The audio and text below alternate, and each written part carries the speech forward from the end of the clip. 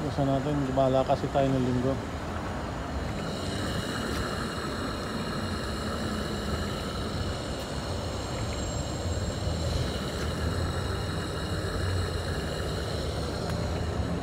Tara nga po dun. What?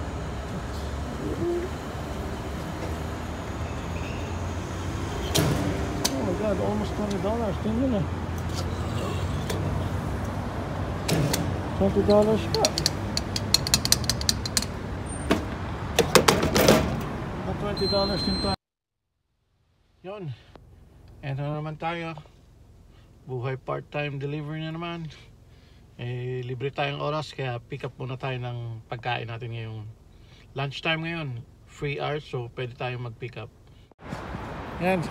Yung tayo pick up ngayon, Thai food.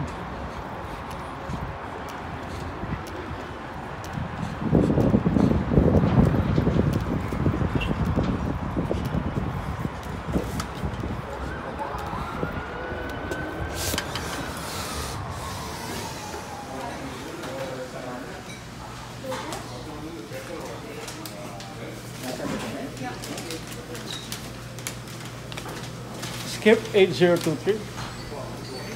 Thank you. Yeah, here's the food.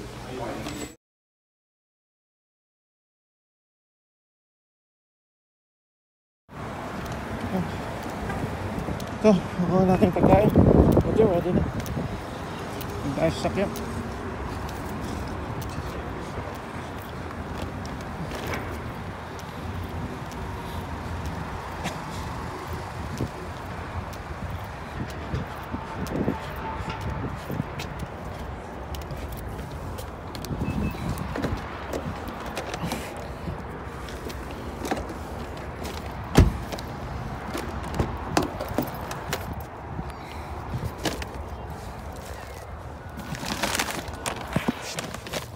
Yan, lagyan natin ulit siya sa loob ng isang bag para hindi matapon.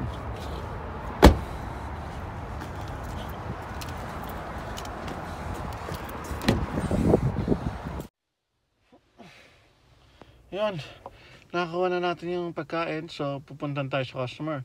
So samahan niyo ulit ako mag-deliver sa bahay nila.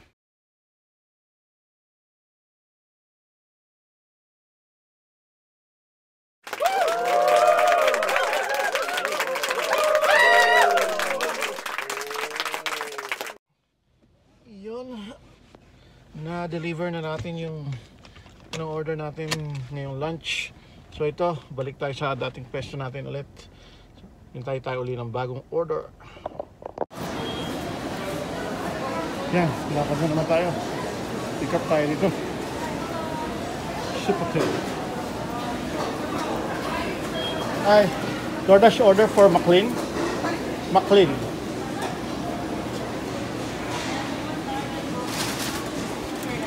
Thank you.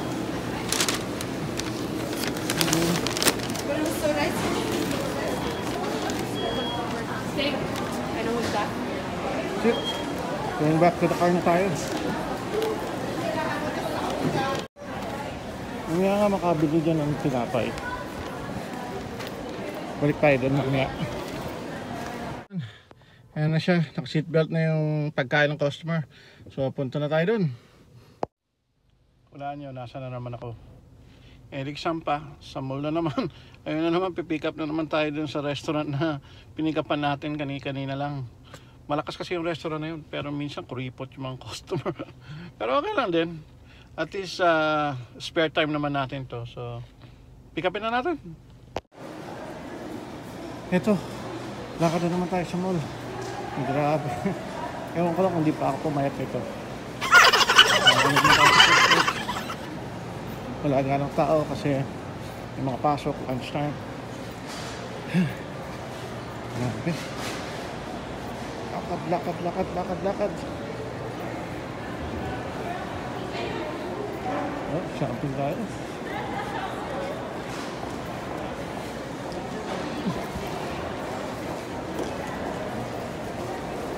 Oh, ito, mamaya balik tayo dyan. Medyo mura tinapay dyan, saka masarap.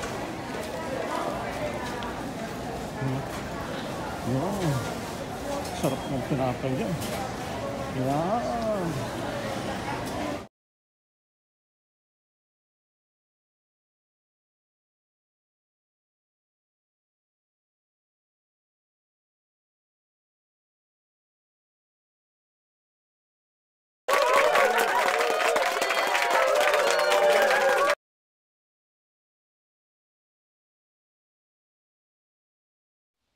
Yun. Nakakuha na naman tayo ng isang order itong hapon na banda to. Hapon na to. Pangalawang ship na natin to, kumbaga. Ayun. Doon banda yung restaurant. So ito, malapit lang to. Wala pang 1 kilometro. Kaya kinuha ko na. Dadaan din naman tayo doon eh. Ito, samahan nyo ulit ako.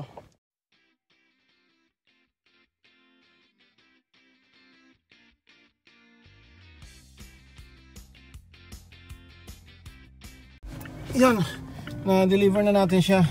Bali, hindi ko na kailangan umakyat sa taas. Minute na lang ako ng customer dyan sa lobby. So, mas maganda. So, yun. Eto, kakaano ko lang. May nakuha na naman tayong order. So, punta tayo ulit sa restaurant ngayon.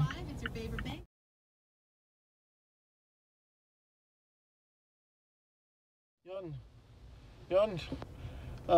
May order ulit tayo. Ito na dito. Andito na tayo. So, pipick up pa natin yan. Worth $10 ata to. Medyo malapit lang din, kaya malapit lang naman kinukuha ko para hindi tayo lugi sa gasolina. So ito, hintay-hintay lang tayo kasi hindi pa ready yung order ng customer. So ito, sige, pasok tayo sa loob maya-maya.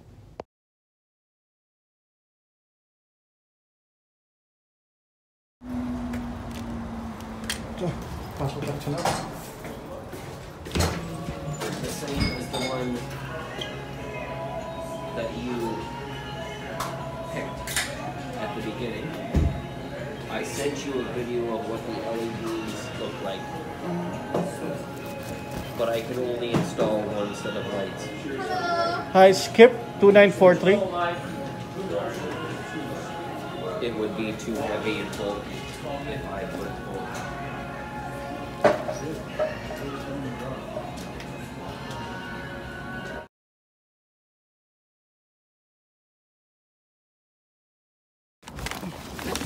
Ayan. Yan. Tama bag ulit. As usual, para hindi namamig ang pagkain.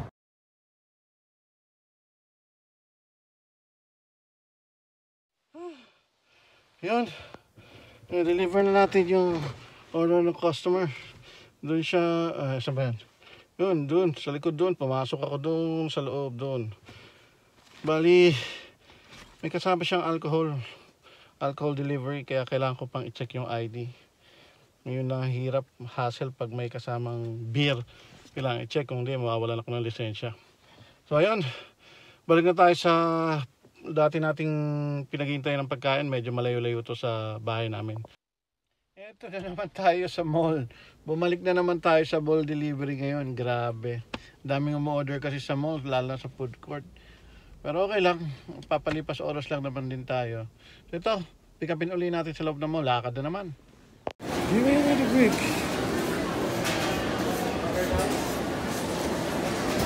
Thank you. Skip 8653.